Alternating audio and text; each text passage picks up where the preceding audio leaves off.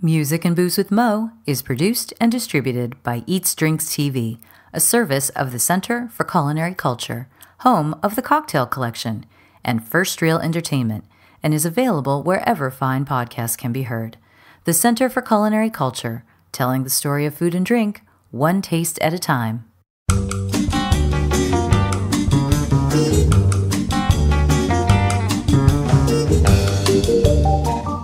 Welcome to Music and Booze with Mo. I'm Mo Herms, and I've worked in the music industry most of my life, so have met some pretty amazing musicians over the years. I also love a good cocktail, and I've encountered some really interesting bartenders as well. It seems that there's a lot of crossover, so when I can, I like to talk to musicians and bartenders about music and booze. Join us at the bar, won't you?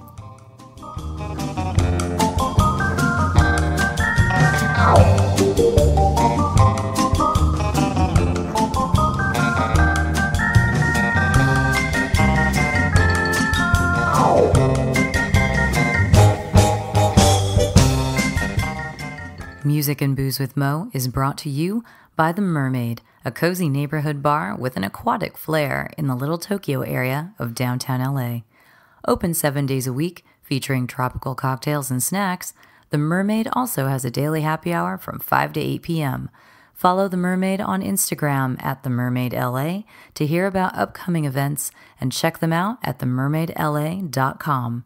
Head to 428 East 2nd Street, Los Angeles, for a drink.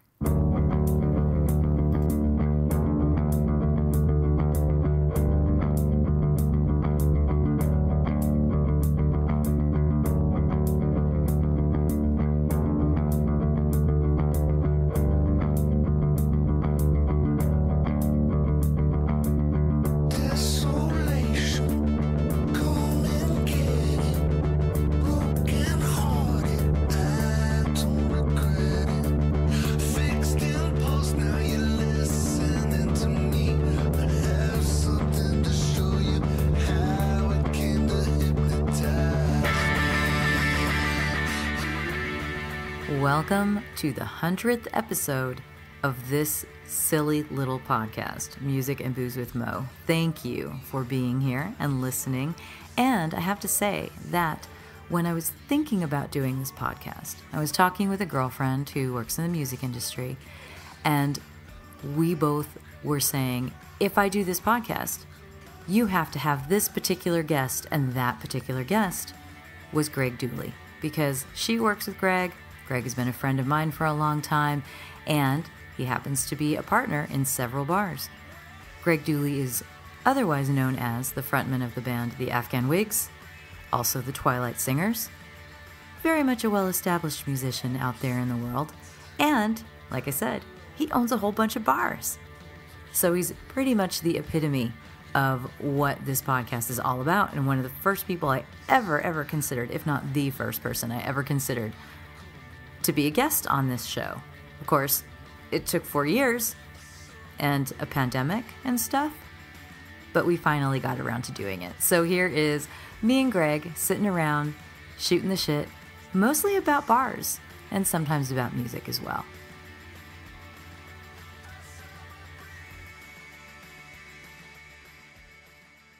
When I was talking to Rinda about this, you were one of she's like, and you have to interview Greg. And I'm like, well, yeah, he's one of the people I know who is a music person and is also a bar person. You know, you were one of the first people I know who went into that world and everything. So introduce yourself. Well, I think we all went into that world well before we became proprietors. I'm Greg Dulli. Hi, Greg. You're listening to Mo's podcast. You don't have to do that. I'll do whatever I want. You can do whatever you want. But I want you to tell everybody, Casual Sunday. What are all the bars that you are a part of at this time? In order, the bars that I own shares in are the Shortstop in Echo Park, Footsie's in Cypress Park, the R Bar and the Royal Street Inn in New Orleans, Bud Rips in the Bywater of New Orleans, and Club TG in Atwater Village, Los Angeles, California. And these are all wonderful neighborhood bars, all of them. They have such amazing identities, I think. They're all neighborhood bars. They're all like they all have the same name that they did before we bought it. You know, like it's they were all bars that I went to before I had an ownership in them. And but like we were talking about earlier, like when you have like an owner, when you have a relationship with a bar that you like, for instance, like we were talking about the R Bar, it being the bar that I knew the best of all of the bars that I would eventually co-own. But that was my hang when I was making the first Twilight Singers record and what was at that time the final Afghan Wigs record. So I was down there for 2 years, and me and Steve Myers went there like at least 5 nights a week. You know what I mean? And we'd shoot pool, and we'd listen to music, and you just, you know, hang out and have a good time. It was just a great meeting place, a great vibe in there, and that's really that's how you make a successful bar. You make a place where, you know, people feel comfortable drinking. You give them nice options to drink. You give them good music to listen to. And, you know, and then you get out of the way. Well, how did you get into having a bar in the first place? I know we've talked about the early days of the Shorty, but I don't know how it came to be in your Charles possession. Gagne, my friend of over 30 years, he knew these guys that were going to try to buy the Shortstop, and was I interested? And I went to this meeting, and there were like 10 dudes, and I was like, oh. and they're, I mean, nice guys too. Yeah. It wasn't like, you know, but there's just like way too many people, and I'm like, and I don't know any of these people. Mm-hmm. You know, I know Charles. That's it. Mm-hmm. And so I said I backed off, and then he called back and he said, if you went in, you would be one of 6. And I was like, that's a little more doable. So, and you know, I think we all put in, I don't know, 15 grand, 20 grand, something like that. And How did you get the Shortstop so cheap? I mean because we got it 20 odd years ago. Yeah, you know, I guess like, that's true. Because I you mean, know. it's in Echo Park, which is super hip now. But Yeah, Echo Park was a little grittier. It was. Wasn't that bar though? Like, was it a cop bar? It was a cop bar. It was a cop bar, but in the middle of like you know, like gang culture, and that, you know, those are 2 things that, you know, a lot of people don't want to get mixed up in. You know what I mean? And you guys were like, let us in. Crossfire. But no, but Charles and I would go there and shoot pool before we owned it, because we lived in Echo Park. And, you know, and a lot of times you'd go there and it wasn't very crowded, you know, and if it was like filled with cops and it was, you know, like a lot of bad music going on in the jukebox there, you'd just split, like any place in the world, you know.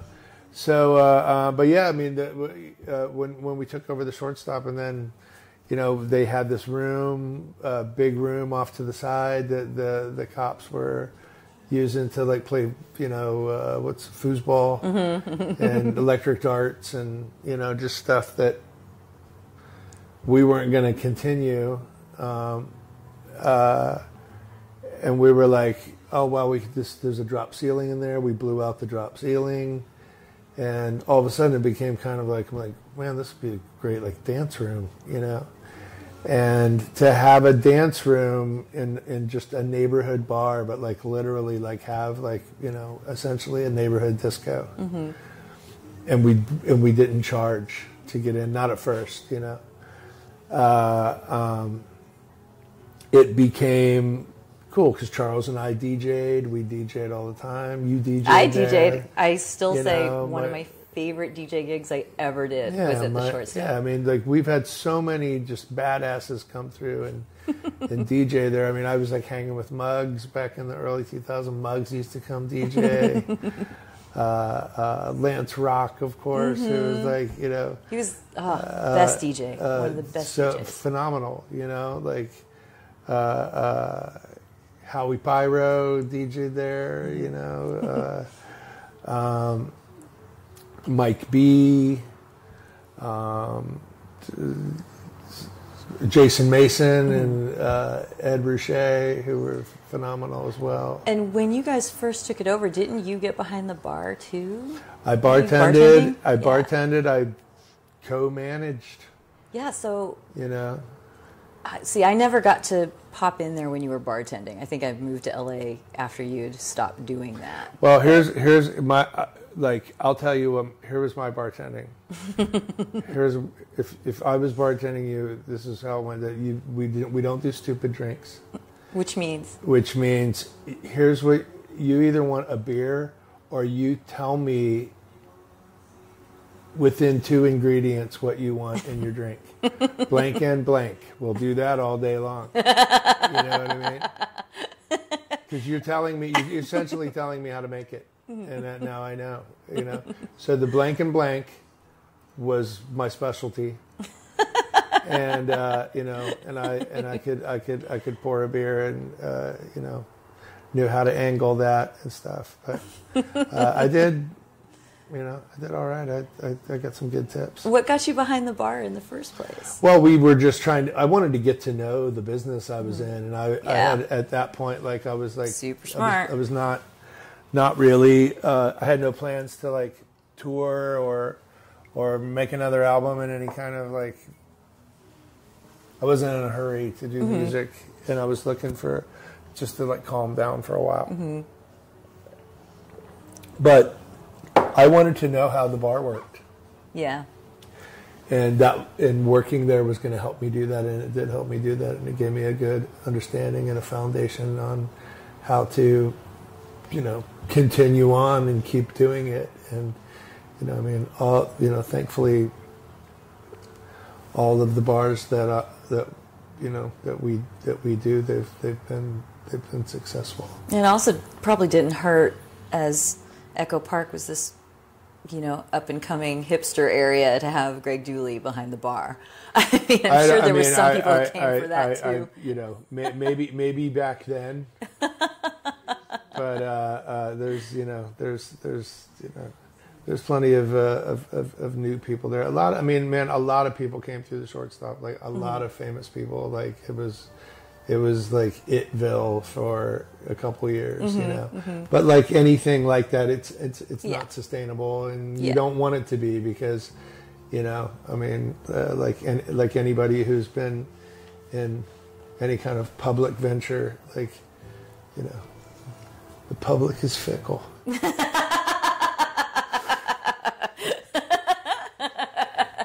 Was there, am I remembering correctly, but did a member of your family own a bar? Like, did your uncle have a bar or something like that? Yes. I felt like there was a bar, there's a bar history with you guys. I had 2 different uncles who owned bars. My Uncle Bob owned a bar. My Uncle Bud owned a bar. And that was back in Ohio? Back in Ohio. And those were bars they were 60s and 70s, early 70s. Did you ever get to go into them? Oh, of course. I was going to say, when you were a kid, just sitting on mom's knee, right? Yeah. Or I'd go with my dad, or I would go like with, you know, one of my cousins. But there was one was called Dulli's Tap Room, and that was on High Street, and then there was Sportsman's Tavern, which was on Dixie Highway or Route 4, as they say. And but like, you know, cool, like, you know, pool table bars, had some bar food, always had sports on the TV, and you know, they were cool. And I became, you know, very aware of like the, the community aspect of it, like people, neighborhood bars, in a town like LA, you're going to need them to become slightly destination-ish because we're all so spread out.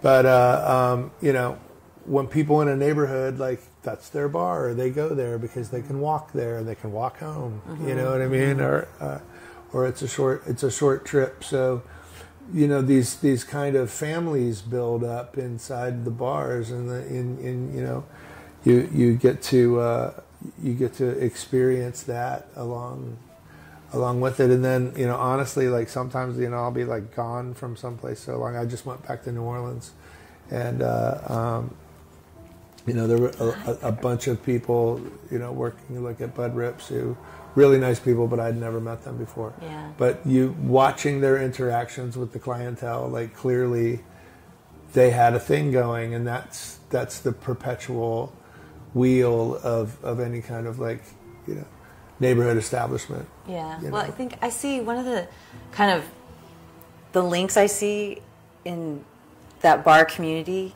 and music is there's a band, there's a fan community, there's all this stuff. It's about creating these communities. Sure. And that's kind of the love that I have for both of them is fandom when it's not kooky and weird, Right. Just that fandom, or even just musicianship, and the support that can come within that, and how you find these similar sorts of things in the bar world, like in neighborhood bars. I love. Well, that you feeling. Also find them in like venues Yeah. when you're when we first started touring America, for instance, we were playing in bars. Early Afghan Wigs days. Early Afghan or Black Republicans, even like the band before that. Like we were playing.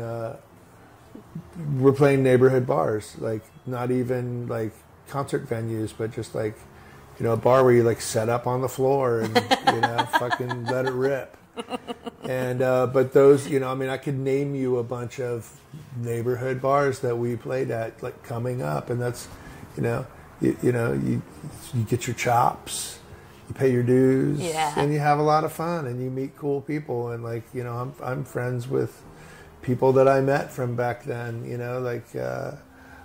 like in particular, let's say like Joe Shanahan in Chicago, where we used to go up and play Thursday nights. They had this thing called Rock Against Depression, and there was like 4 or 5 bands every Thursday night, and we got invited to go up there, and like it was sometimes it was good, sometimes, but like as it started, I remembered like the gang who worked there, the gang who enjoyed it, and all that, and there was the Uptown in Minneapolis that was again served food, and then you'd play after dinner basically, and it was wild. I remember I used to go see bands play when I lived in the Bay Area still. Those kind of places, be some bar. Yeah. And afterwards, Covered Wagon, totally, I-Beam, Kilowatt. Yeah, I don't remember that one. Kilowatt that was later '90s. I remember seeing. I think Kennel I saw Club, you guys at the I-Beam. Yeah, but those are places where afterwards you're just loading up and everybody's kind of around and you're talking to the people who came to see you. And I had a roommate. She and I had, if we'd talk to bands sometimes, and if they were staying near us, we're like, come over, we'll make you breakfast. Right, sure. Because that was the kind of thing, in some worlds they're like, oh, groupies. We're like, no. We just know that these guys, could be guys and gals, haven't had a real meal. Yeah. Probably in like a couple weeks. They've been eating like gas station food. Well, I'll tell you, like when we were touring early on, like I would at some point from the stage, I'd be like, hey, we don't have a place to sleep tonight. If we could sleep on your floor. If we could sleep at your house, could you come let us know? And every fucking time someone would let us stay at their house. That's community. And that's like, meeting people from, you're not from this town. They're going to like, and man, like I have lifelong friendships from stuff like that too. If somebody let me stay at their house, I still know these people. Yeah. And you remember like we're playing in a bar. So it's like when the opportunity came for me to like express myself in that way, like, I had a fucking pedigree at that point.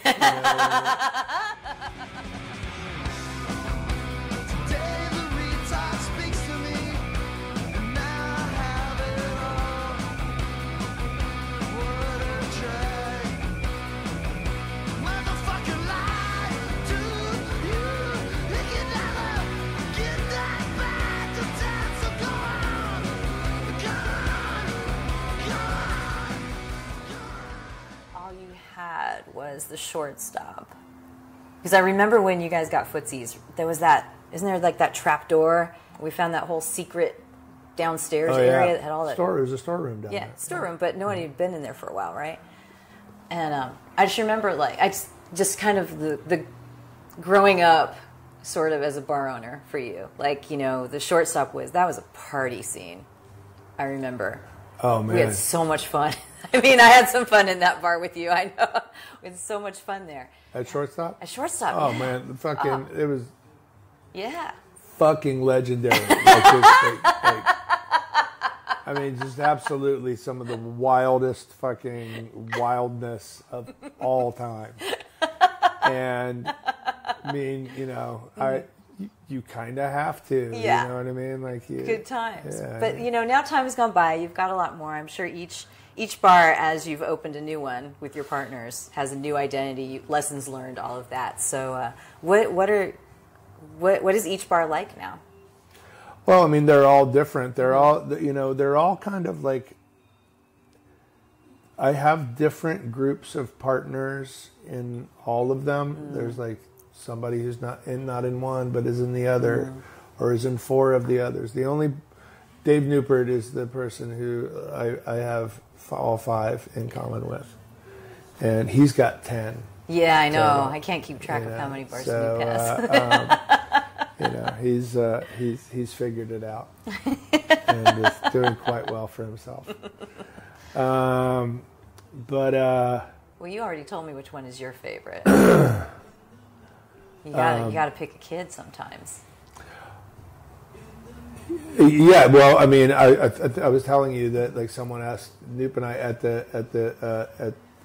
TG, and we both answered the R bar at the same time, and as I stated earlier, like, you know, having had that time where the R bar was my bar, where my neighborhood bar, where, you know, again, I'm friends with people from back then, like to this very day. And I was actually kicked out of the R bar.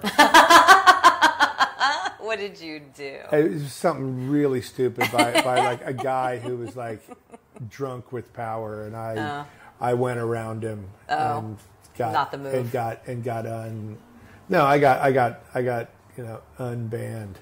And then I'll tell you what, when we signed the lease, I was like, "That's right, bitch. Don't kick me out of here now." You know what I mean? Check me out.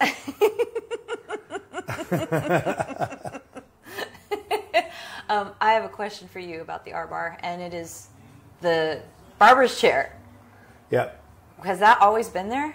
Yeah. Right when you walk in the door, there's a barber's chair smack in the middle. It was always there, but if I'm being honest, like, first of all, like, my friend Corey, like, stole it a couple times. And so it just went missing from the bar. It went missing, but like it became pretty easy because it like has oil in it because it moves, moving parts, and it dumped like a can of oil in the back of his SUV, and I'm like, you're like, I guess it's like blood on the scene or something like that. Yeah. And play stupid games? Why did he steal it? Just to mess with you? Play stupid games. And for a while, weren't you guys actually giving people haircuts in there? We do. Still? Yeah. But what I was gonna say is it's not it is a different chair. Oh, really? Yeah. It's a better chair. Is it? That old chair sucked. I haven't sat in it for a little bit. And we got like fully like baller chair in there. Yeah. But we still cut hair in there. Oh. Beer and a shot. Cutting a shot. Cutting a beer and a shot. I think. I don't know. Who cuts the hair? I forget. There's been a couple different ladies there, but I've had my hair cut there by at least 3 different people. Yeah. And then the other R bar thing, I don't know if it's still going on. I believe it was like Friday food. There's like a chef. Friday, Red and Roberto. Old friends that met at the R bar. Yeah. Because Roberto lives in the Quarter, and Red lives in Metairie, which is outside of town. You know where Metairie is. over by Mississippi. And like now we just leave the cooking truck there, like it's just permanently parked there. But Red does shrimp, crawfish. Roberto does tacos and Mexican food and stuff. And I swear I had a Red does roast pig jambalaya sometime. as well. They've roasted pigs and stuff there. I mean, those guys are fucking superstars. And again, it brings out that like family reunion. Everybody standing out on the street, listening to music, talking to each other. What have you been doing? I haven't seen you in a while. La la la la la. And just eating good food, and it's like it's fabulous, man. Like that kind of like human interaction. It's like you can't beat it. It's phenomenal, and I just love to be around energy like that. Did they just start doing that? Did they say, "Hey, can we come here on Fridays?" And I cook some forget food, or? who. It's so great. I know that Bailey had a relationship with Red. Roberto was a regular at the bar. Yeah. And then I forget, like, I mean, again, we're talking like 15 years. So like at a certain point, like Roberto and Red started like just being like thick as thieves and like super good buddies. And then they started like, integrating Roberto's, his Mexican food knowledge. And, Yeah. Just making sure it's good. And yeah, man. So like, the food aspect there, we've also had like other trucks come by. We do trucks and people set up and do like a lot of vegan food down at Bud Rips, and that does really well too. Like, I think the first time that I went to Bud Rips, gosh, was it 2018? When did you guys take over Bud Rips? Bud Rips was 2012. 2012. Yeah. Okay, so gosh, it must have been sooner than that. Then I remember going there, or 2016 11. Or something. And Bud Rips had kind of a bit of a seedy past too, didn't it? When you tell me that the old owner was like not the nicest person. I mean, they had a reputation of being not like, shall we say, inclusive. Yes. And that, I'll put it to you this way: that when we took the day we took over Bud Rips, we hung a large photograph of the great Johnny Jenkins in a very prominent spot in the bar to let everyone know that everyone was welcome. We welcomed everyone. Mm-hmm. And the first time I went there, I remember that it was in July, so it was a very muggy, hot day. I remember I went there like probably around 4 in the afternoon or something like that. So everyone's just sweating, right? Mm-hmm. And there were people sitting out front on the sidewalks in like the real low kind of lawn chairs. Right, sure. Yeah, just sitting out front, like snacking on food with a drink. Uh-huh. And then people inside as well. I think there were a lot of people inside, but a lot of people sitting outside. And I remember I had a lift or something dropping me off. And I get out and this woman was like, she gets out and she's like, "You got a real pretty dress on." And I was all, "Thank you." And she goes, "That dress is too nice if you're going in there." And she was sitting right out front. And I just started laughing and she just started laughing. And then she's like, "You have a good time." And I was all, "I love you already. Come inside with me." But she was just sitting outside drinking her beer, right. And I remember thinking, is she the greeter? But I was wearing a nice dress. But right. It was just it was, to me, it was just this friendly vibe. It was just people were hanging out, sitting outside. "Hey, what's up? How's it going?" Well, I mean, the thing about New Orleans is, I mean, a familiar greeting you'll get from them is "welcome home" when they see you. You hear "welcome home" and "welcome in." Yeah, welcome home. Once I started getting "welcome home," I was like, I knew I was like, that's why I have a large, New Orleans family, like of people that I love and get to, see. I mean, it's an alternate life for me down there, and one that I like slip into and feel instantly comfortable and I just love being there, and I love hanging out at both the bars and people that work there and run the bars are all super cool too. It's just, I walk through the fire and I fly through the smoke. I want to see my enemies on the end of my road. I walk on pins and needles and I see what they can do. Walk on Guinea splendor with the king of the Zulus. Said, come, walk on Guinea splendor.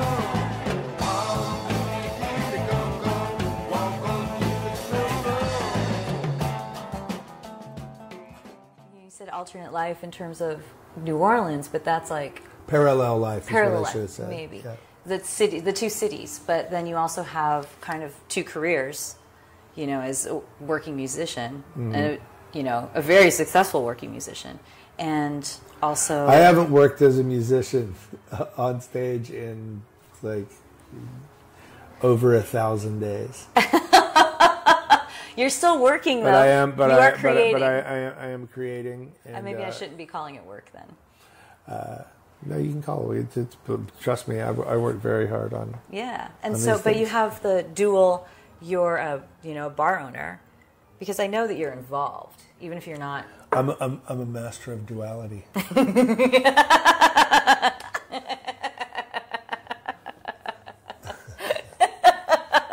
But do you feel like you have kind of two parallel, like, careers as well because of this? Or does it just feel like two things that you do that you really enjoy? It just feels like two. I mean, I just feel like I have a really beautiful life that I enjoy interacting with. Like, I feel, you know. I'm going to say lucky.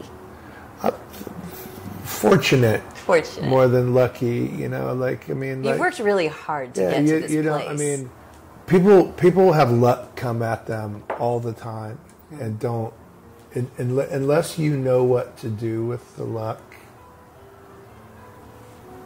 then it's dumb luck. You know, and there's nothing wrong with that because I've been the recipient and deliverer of both of them. And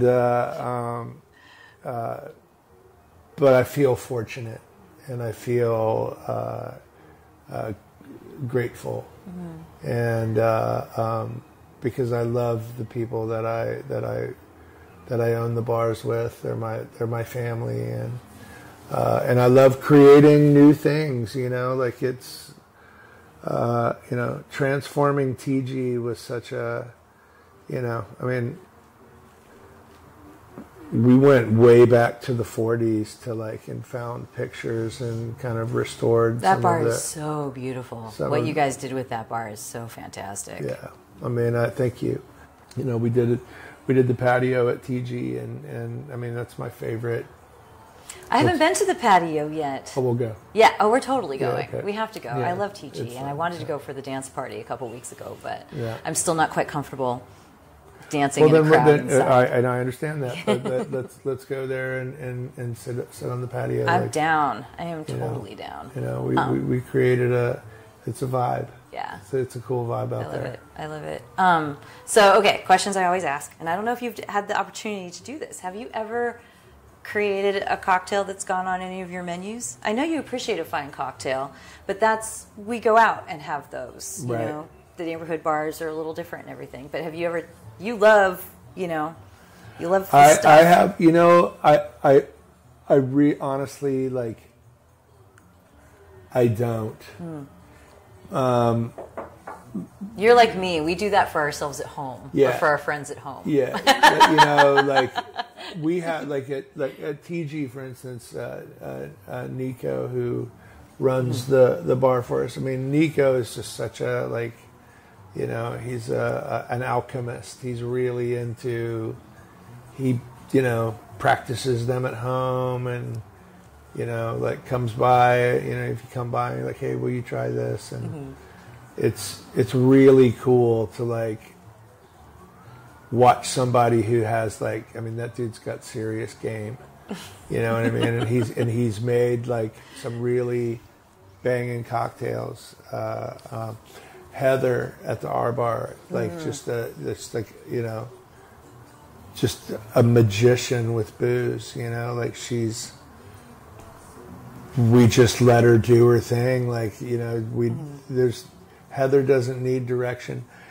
I've thrown ideas. I'm like, hey, I like this stuff. I like spicy tequila drinks. What do you got? She's like, how about if I throw some basil in there? I'm like, why not? Let's do it. I think I had a basil drink. Is there like a basil lemon something at the It's like a basil jalapeno kind of. Well, you know me, I'm the bad Latina. Frosty drink. Yeah, I can't do the spicy, but I had something there that had basil in it. I remember because it was yummy, and it was tequila based because I like you like the agaves. So yeah, that's yummy. You know, when I do these interviews, especially when I talk to musicians, I always do when did you first pick up your instrument of choice, blah, blah, blah. But I feel like you've answered those questions so many times. What instrument do you want to? I don't know. Well, okay. I feel like we have to do just a little bit of it for this. Okay. What was your first instrument? Drums. Was it the drums? Yeah. All these years I've known you, and I never knew it was the drums. Yeah. Why was it the drums? Because this dude, David Bunn, had a drum set. I never had a drum set, but I would go to David Bunn's house all the time and play drums, and I loved it. And did you play drums because he had a drum set, or was there like I a love drum drums. solo? No, I love drums. I wasn't really into that. I loved keeping beats, and I loved like kind of like, you know, not great. Mm-hmm. It's what I, you know. Here's what I say about most instruments. I'm like, they're like, you know, somebody will be like, hey, you're a good drummer, and I'm like, I'm not a drummer. I play drums, but I'm not a drummer. You know what I mean? Fucking drummers are so badass and can do things that I just can't do. What's a drum solo you wish you could play? I'm not really super into drum solos. Okay. Well, if you could play drums on a song, what song would it be? Do you know? Something hard. Well, it doesn't have to be hard. Just like if someone was like, hey, you want to play drums on this track? And you're like, fuck yeah. But that would suggest that the song has already been played. I'll tell you a couple songs that I enjoy playing where I have played on stage. I've played drums to The Rover by Led Zeppelin, and I've played drums to Brain by The Action. The Action, really? Yeah, and I sang and played both songs. So I was singing and drumming at the same time.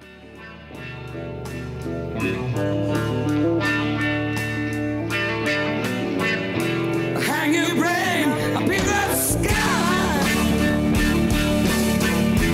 Hang it up, hang it high. Remember me, 'cause I'm the one made you see.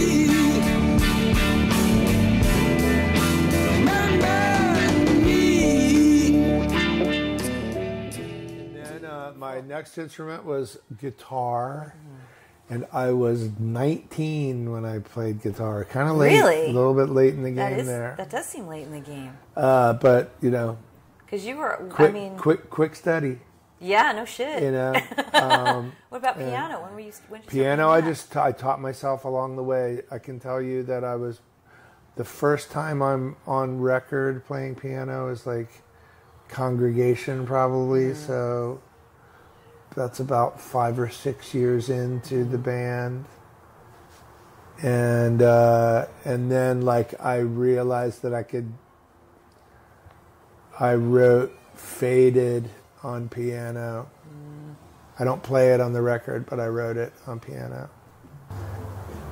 How old were you when you were like, I'm gonna do music? That's what it's gonna be. Probably 19. Probably like really? When I started playing guitar. Yeah, where I was like kind of, because I'll tell you what, I loved the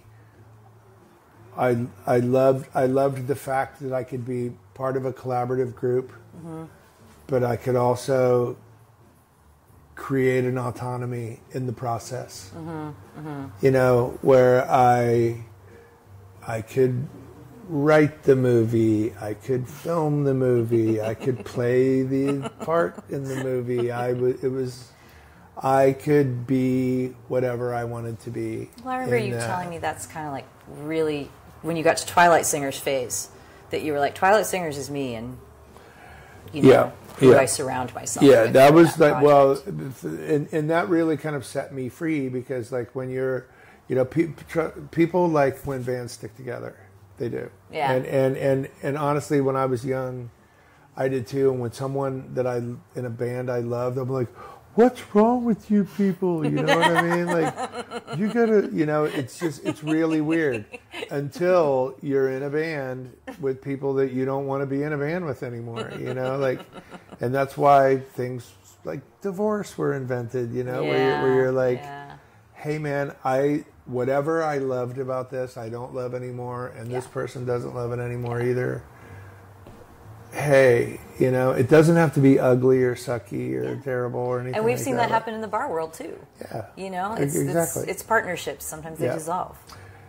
Sometimes you don't. Sometimes you're just like, you know, you're just with people for a period of time, and that's.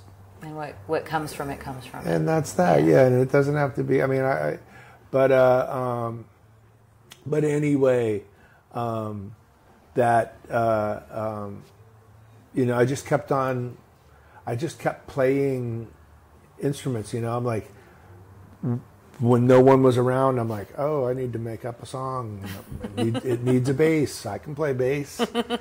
You know, am I the greatest bass player? I'm not. But can I get the point across? Can I trick you into thinking I am? Absolutely, especially with Pro Tools. You know what I mean?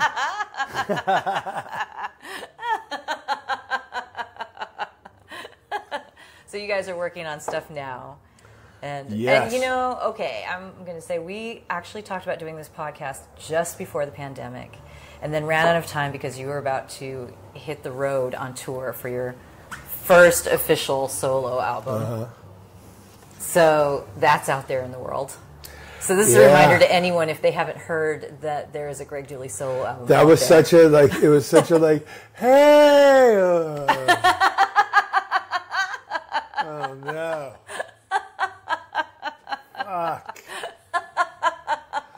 And that's the thing too, is that it seemed like for decades people were like, hey, ever going to do a solo album? You got a solo album in you? Because there was Amber Headlights, but that was kind of more of a... Pervy's got his... I'm like, is there a bird in your house? Is that a cat toy? Yep. That's awesome. It's a catnip toy. Pervy has made his presence known. Hey, Purvis. Oh, sorry. Pervy's speedballing. But yeah, it was like, you know, people wanted you to make a solo album for so long, and you kind of gave this like odds and ends collection of under your own name. Oh, right. You know, when you did Amber Headlights. Amber Headlights. Yeah, stuff that you kind of thrown on B-sides or whatever, but you're like, okay, now here's a proper... That was the big controversy, because like, how dare you call this your... And I'm like, well, no, wait a minute, motherfucker. Let's back up and look at this for a second, you know. First of all, those were a bunch of songs that I already did. I didn't set off to do like, this is going to be a Greg Dulli album. It was not. It was going to be a Twilight Singers record. And then my friend died, and I ended up doing a different group of songs. And so Random Desire was thought up as, I'm going to make a solo album, like, and that's what it's going to be, and that's why it is purely that, and I love it, and I'm sorry I didn't get to play it. I did perform it at Gold Diggers at the and actually I've been meaning to ask you, is that ever going to be made available for I think people? So, yeah. I think there was, so anyone who doesn't know, this summer you did a performance at Gold Diggers, a bar owned by our friends. Right. I did two shows, two different shows. Which was, it was you, one other player, and a bunch of mannequins?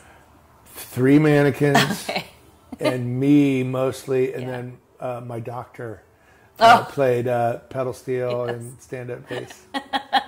from the other side of the stage, very safely distanced during that time. From behind, yeah. Because that was in the summer of 2020 that you guys did that. That was August of 2020, Yeah. and then about 3 weeks after I did that performance, I began to work on the new Afghan Wigs record.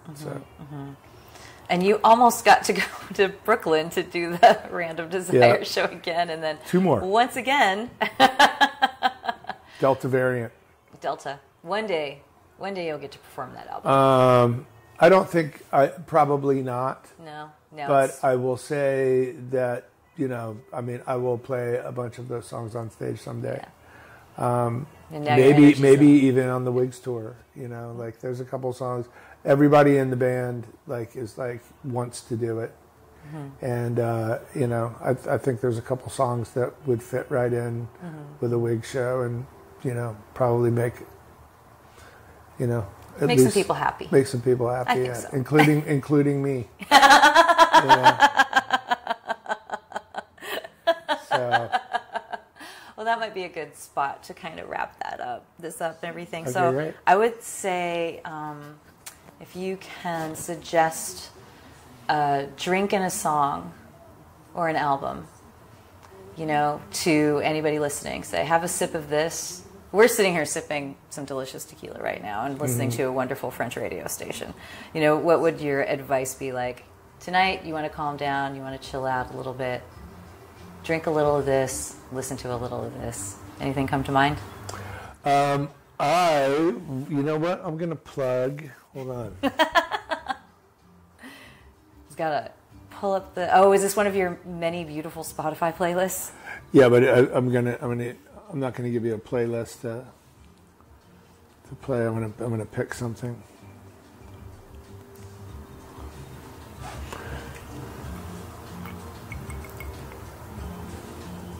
I like my glass clinking. Nice old-fashioned clinking of tequila and ice. Okay, so Dave Newport, my business partner in all the bars, he turned me on to this wonderful vermouth called Vermina Vermouth. Okay. And you drink it on the rocks. I think maybe a... Is it a sweet or is it a dry? Orange rind. It's not either really. It's really unique. Okay. And I would, if I were going to do that on toward the end of fall, it's a refreshing drink. And I would say to listen to the new Jose Gonzalez album called Local Valley. You've always had a soft spot for that voice. He's a friend of mine. I love his music. This record is fantastic, and that's my suggestion. All right, I'll take it. Thank you very much. Welcome.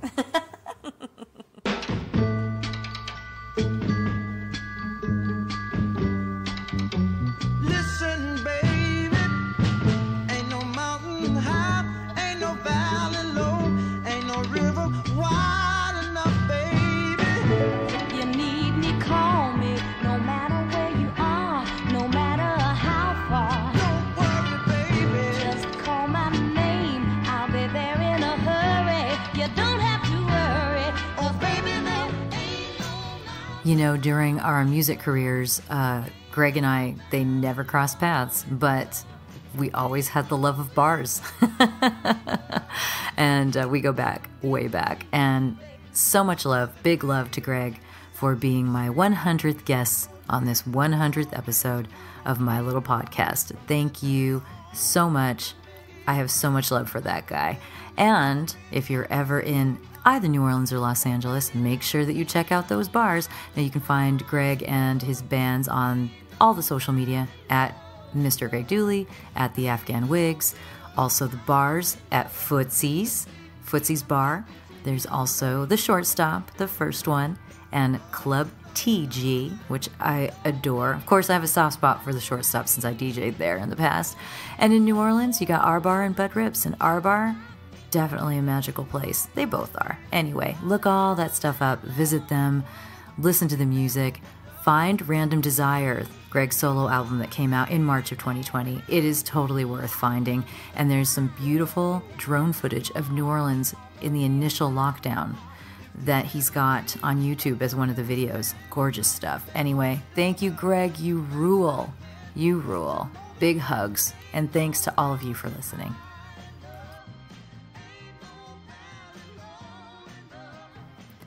Music and Booze with Mo is brought to you by Barkeeper, a head shop for cocktail lovers, located at 614 North Hoover Street in Silver Lake, Los Angeles.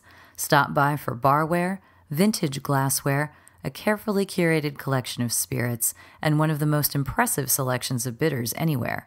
Follow them on Instagram and Facebook for information regarding spirits tastings. That's barkeepersilverlake.com, and also in the Virgil Village neighborhood of Silver Lake, Los Angeles. Thank you for tuning in to our barroom chats on Music and Booze with Mo. For more info about today's guest, or if you want to connect with me, check out my Facebook page, Mo Herms. Please subscribe to the podcast and feel free to tell all your friends about it. While you're there, give the show a rating and a review. It really helps to get the word out. If you want to hear the playlists our guests have curated, search She Be Mo on Spotify, SHEBMO. Find pictures of the interviewees and the cool stuff they create on the Music and Booze with Mo Instagram account. Lower your expectations and join us at the bar. Till next time, cheers.